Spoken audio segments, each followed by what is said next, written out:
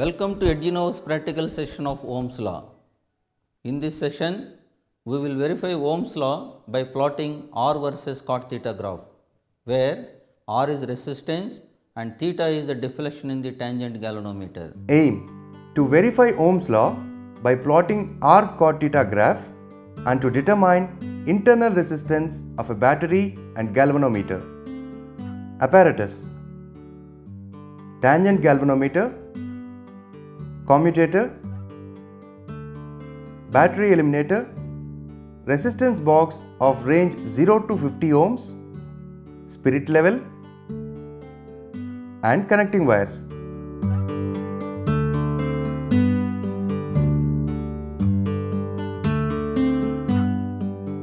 A tangent galvanometer consists of a circular coil mounted vertically on a metal box. A circular coil is capable of rotation about vertical axis. The coil of wire has terminals at the base of the instrument.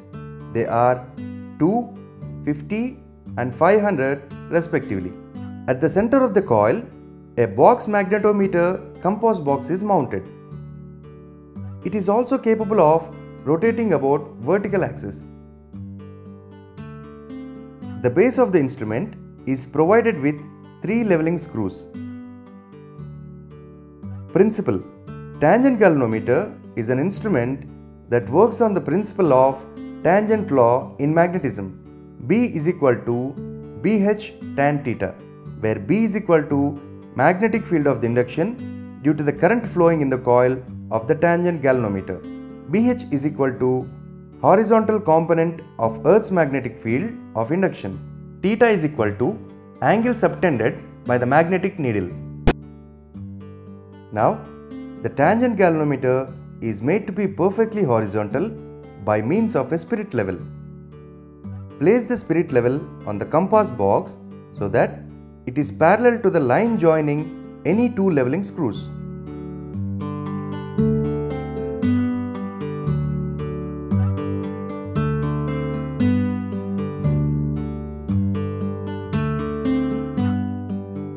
The bubble in the spirit level should be in the center. The spirit level is turned 90 degrees in line with the third screw. It is again adjusted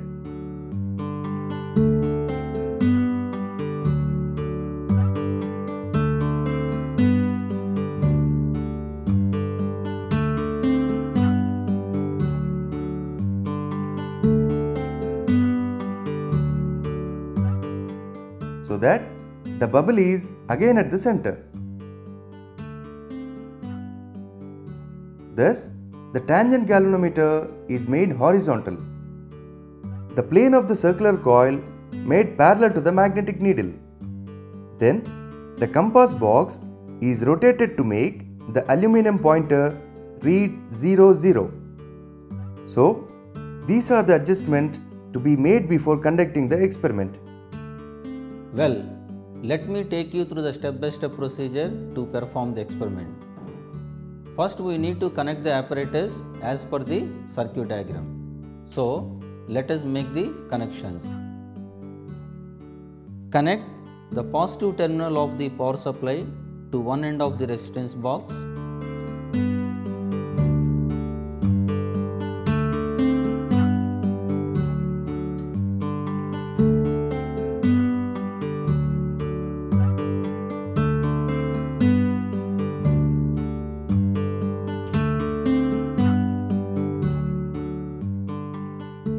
From the other end of the resistance box to one end of the commutator.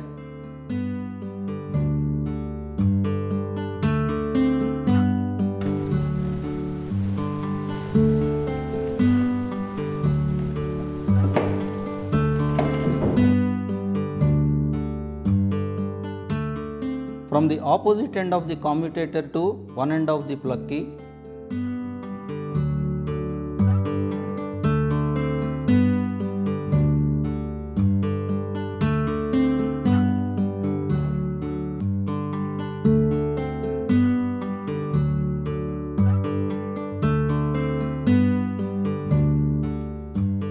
and from the other end of the plug key to the negative terminal of the power supply.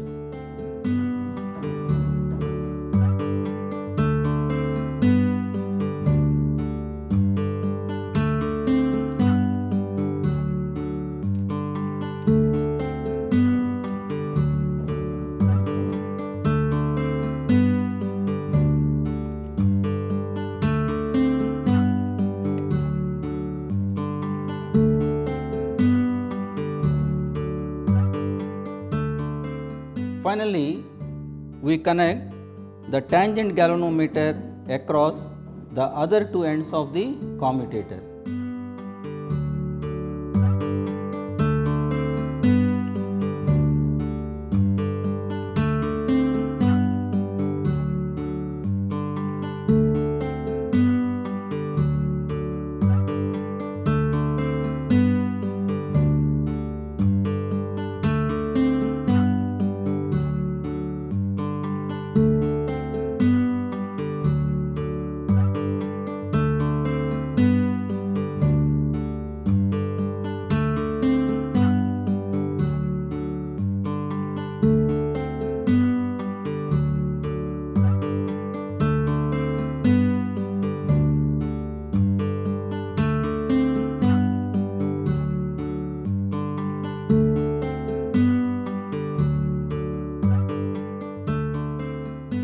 Here we have completed the connections as per the circuit diagram. Now let me summarize the connections for you.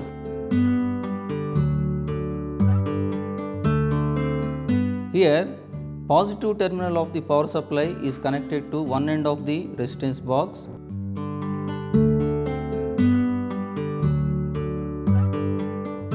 And from the other end of the resistance box is connected to one end of the commutator.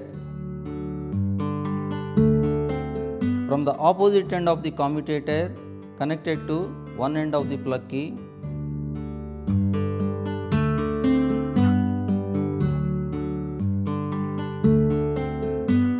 From the other end of the plug key connected to the negative terminal of the power supply. And tangent galvanometer is connected across the other two ends of the commutator.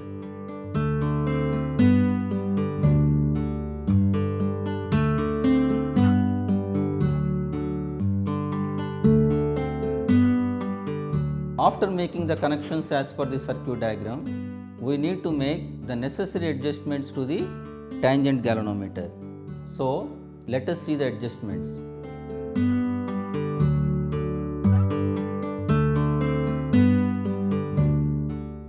Now, the tangent galvanometer is made to be perfectly horizontal by means of a spirit level. Place the spirit level on the compass box so that it is parallel to the line joining any two leveling screws.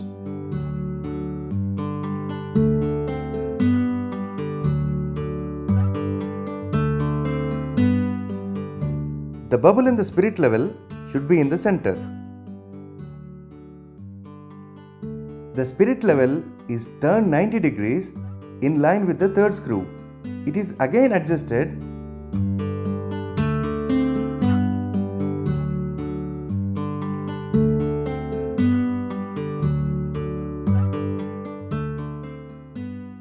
so that the bubble is again at the center.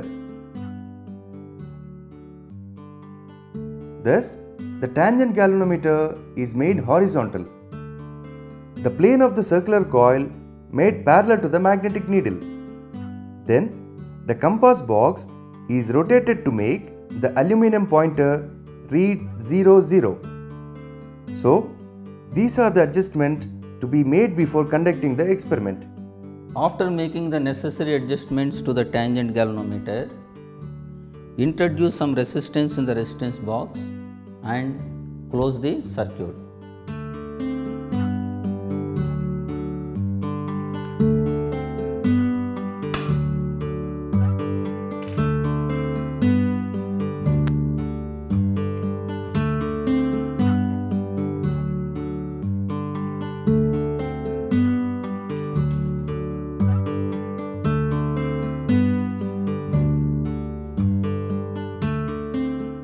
Here, as current passes through the tangent galvanometer, it shows some deflection. Adjust the value of resistance in such a way that the deflection in the tangent galvanometer is between 30 to 60 degrees.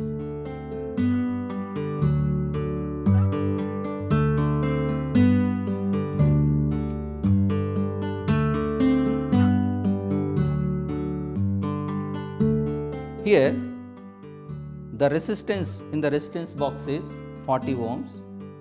Note this value as R, and the corresponding deflections in the tangent galvanometer are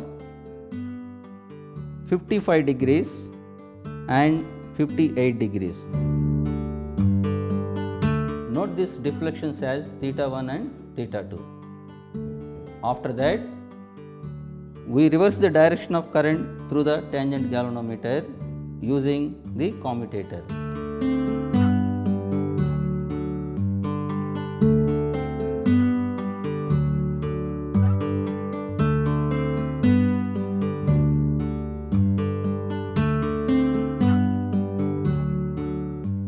Here, the deflections are 51 degrees and 51 degrees. Now, we calculate the value of average deflection theta, and then we find tan theta and cot theta, and we note down these values in the observation table. For more observations, we repeat the same procedure for different values of R, and in each case we find theta, tan theta and cot theta.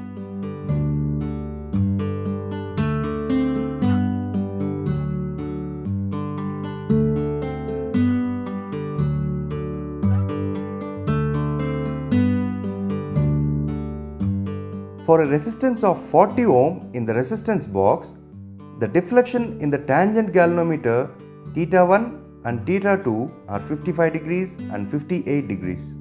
And when you reverse the direction of current for the same resistance, the deflection in the tangent galvanometer theta 3 and theta 4 are 51 degrees and 51 degrees. The mean value theta is 53.75 degrees.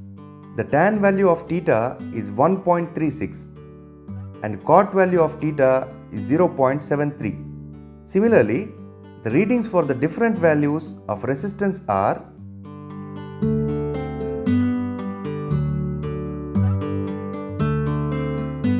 using the values of R and cot theta from the observation table, we plot R versus cot theta graph, and from the graph we find value of B plus G, where B is internal resistance of the battery and G is the resistance of the tangent galvanometer.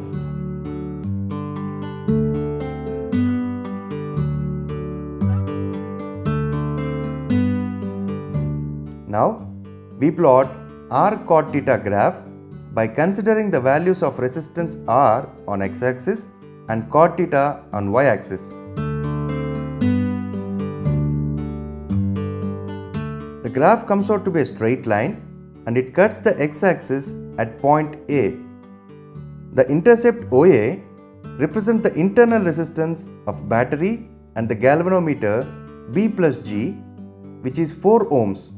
After obtaining the value of B plus G, we calculate the values of R plus B plus G and R plus B plus G into tan theta in each case.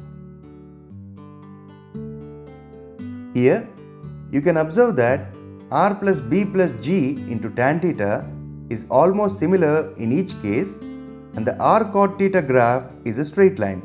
Hence, Ohm's law is verified. From the observation table, we can notice that the product of R plus B plus G and tan theta is almost constant in each case. Hence, Ohm's law is verified. Precautions. Note down the deflections without any parallax error. The deflections should lie between 30 degrees and 60 degrees. Once the tangent galvanometer is adjusted, it should not be disturbed. Magnetic substances should not be placed near the tangent galvanometer. Now, we are able to verify Ohm's law from R cot theta graph without any doubt or hesitation. Thank you for watching this video.